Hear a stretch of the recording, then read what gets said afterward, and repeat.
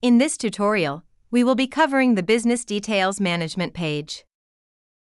This page is used to modify any details that you have put in your initial content form, so any content that was added to the initial form is automatically displayed and editable on this page. So, the company name and main service would probably stay the same. However, if you want to change the main service, you can select Yes from the drop-down selector, or No, if you want the main service to stay as it is.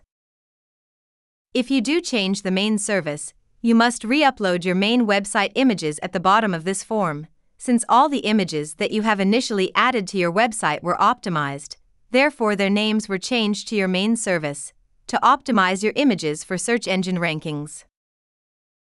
Next is your website business URL, in case you may want to move the site to a new website address. You can also change your business telephone number, cell phone number, and your business email address.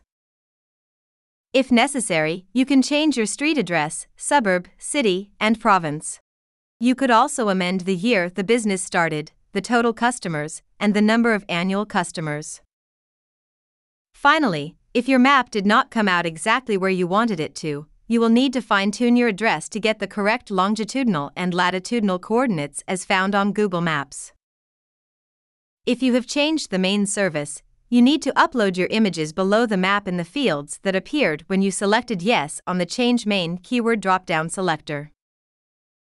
Once you are done, simply click on the Make Changes button, and your pages are automatically updated, and your website will be renewed with your new details. So, as you can see, editing the business details is all pretty easy. See you in Lesson 6.